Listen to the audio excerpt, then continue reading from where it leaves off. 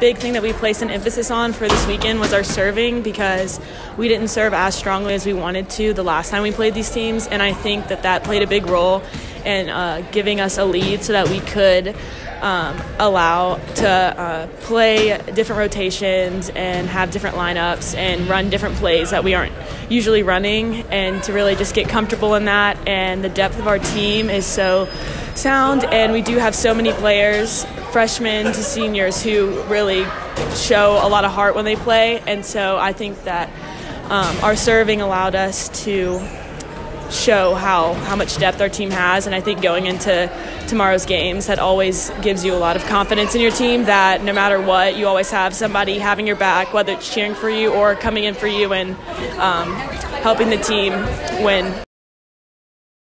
These were really great wins today.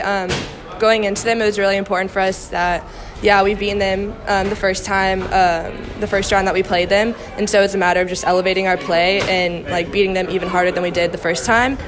So it was just a matter of elevating our play, which I think we did a really great job of, and it was a good team effort.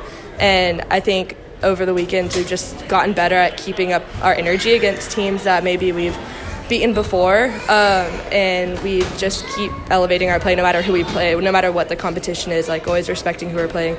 And so it's going to be good going into the next two games tomorrow, especially against TLU, who just beat Southwestern, and St. Thomas, who's also a really great team, really scrappy.